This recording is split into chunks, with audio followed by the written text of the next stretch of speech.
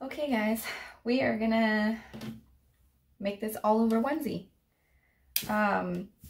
So what I did is I picked another design off Etsy and I just printed it out.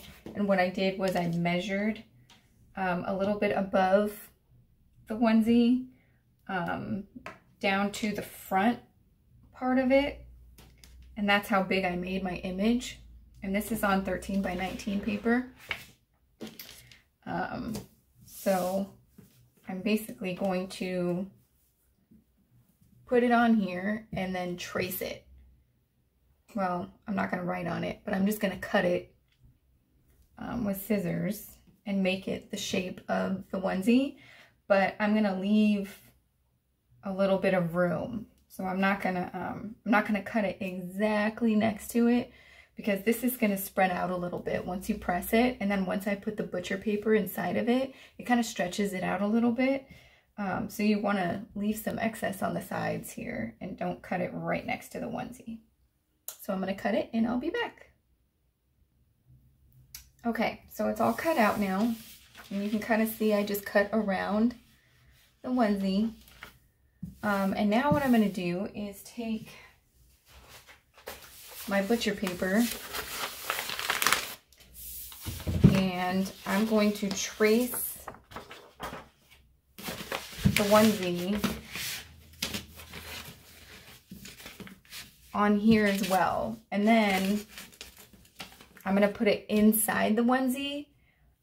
So obviously this kind of has a double purpose. It prevents the ink from going through to the other side, and also it kind of spreads the onesie out. So you don't have wrinkles and stuff, and make sure the design goes across the whole thing. So I'll cut that out and be back. Okay, so I cut out 2 templates. Well, it's not necessarily a template, but I cut out 2 of them because you're going to want to swap them out when you flip it over and do the back side, because you don't want to leave the same one in there, obviously. You don't want the ink to transfer through and have it look weird. So cut out 2. Okay, so now we're going to put this in here.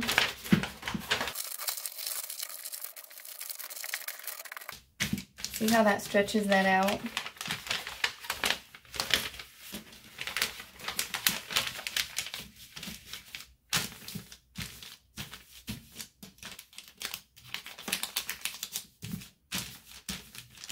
There. And of course you want to lint roll.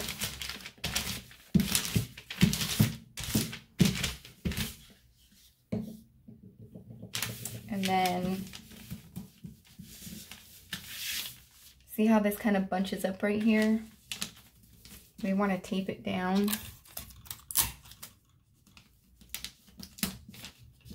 Just while we press it, so we don't get any wrinkles. I mean, pre-press it. Get the moisture out. Okay, so I'm going to turn on the heat press, which is right there. And then once that's heated up, I will show you guys what I do. Okay, so we're going to pre-press it.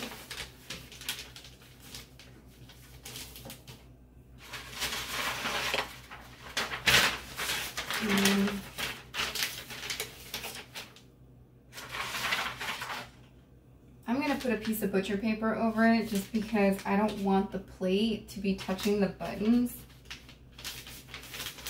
I don't know if that's safe, you know?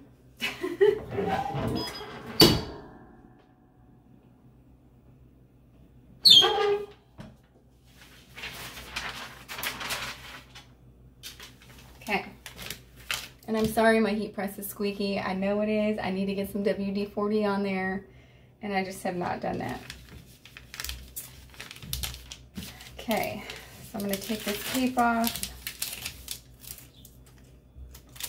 Now the onesie is nice and smooth. I'm going to lint roll it again.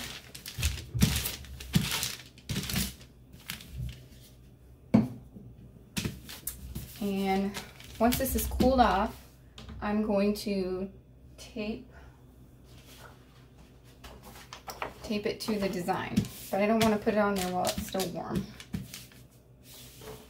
because I don't want the ink to start doing its magic.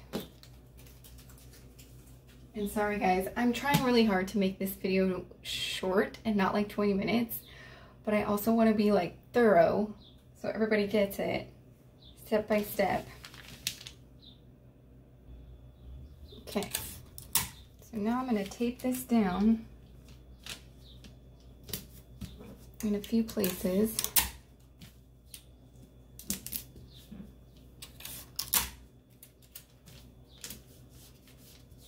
Just so it doesn't move around.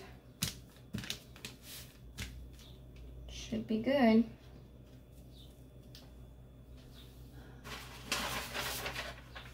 Okay, back up here to the heat press.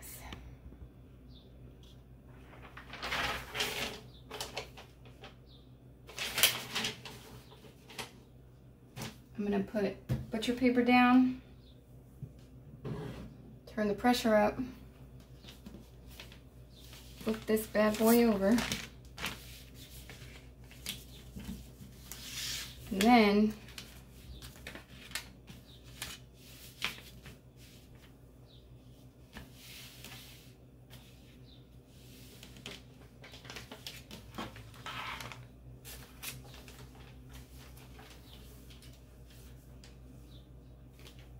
make sure nothing's folded up under there.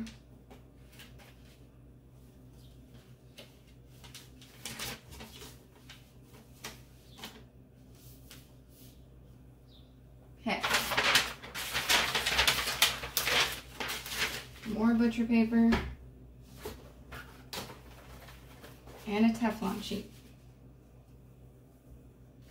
Cross our fingers.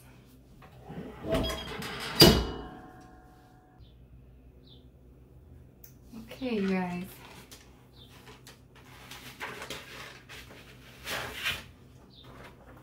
Ooh, it's hot.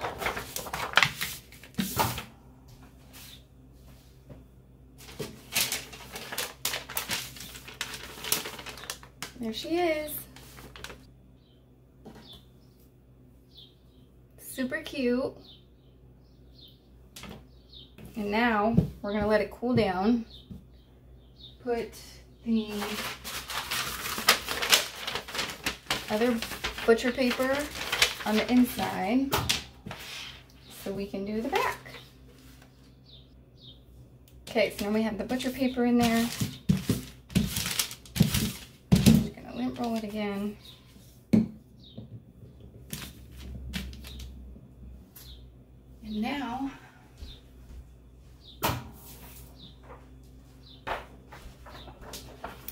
this is my other sheet I printed out for the back, so I'm just going to go ahead and cut that out and I'll be back. Okay, so that's all cut out now, and I'm going to tape it down.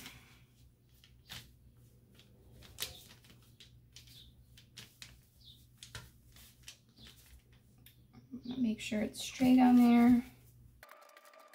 Last time, and this time I'm going to put a little bit more tape. Just because I have to move it, because my press is only 15 by 15. So this is like a little bit longer than 15. So that means I have to press it and then lift it up and then move it again and press it again.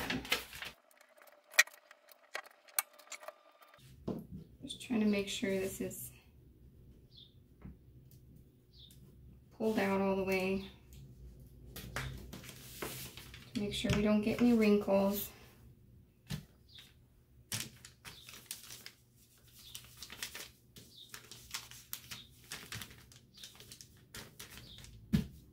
Okay, looks good.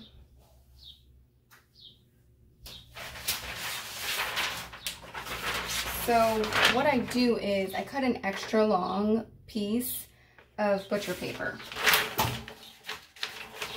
That way, when I press it the first time, when I lift it up, I can just pull this and then get the bottom half without having to lift up the design and risk it getting all messed up.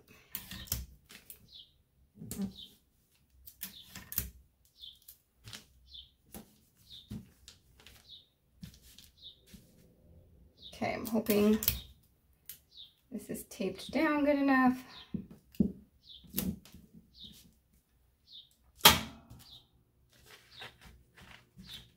Okay, we're going for it.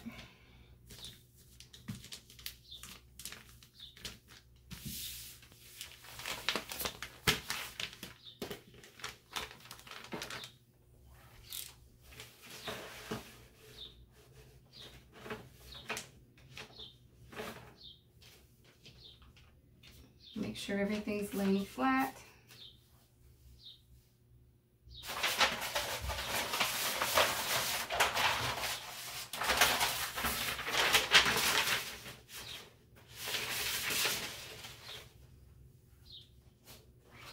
More butcher paper and Teflon sheet. Okay.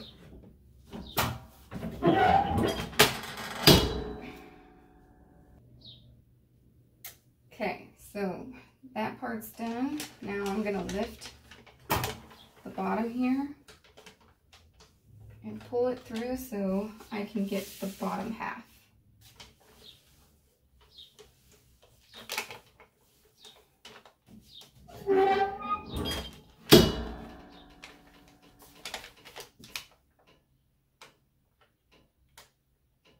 It looks good from what I can see. I don't want to get antsy and mess anything up, so I'm just going to leave it alone until it's done. Okay, it beeped at me. I pulled it out. Let's see how it goes.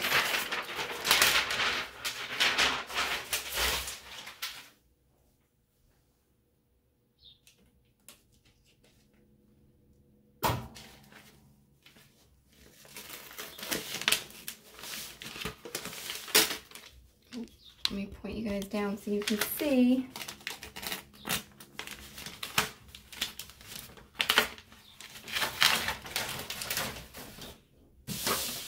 Looks good to me.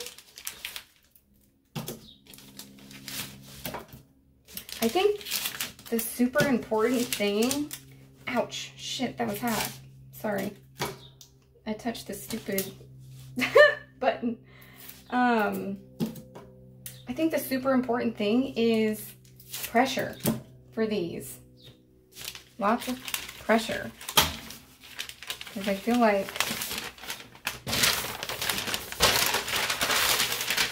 that's what's going to get in between the buttons and stuff.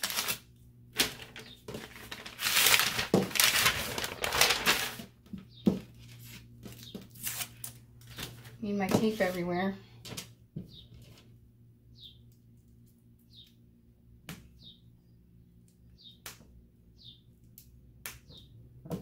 There we go. Super cute.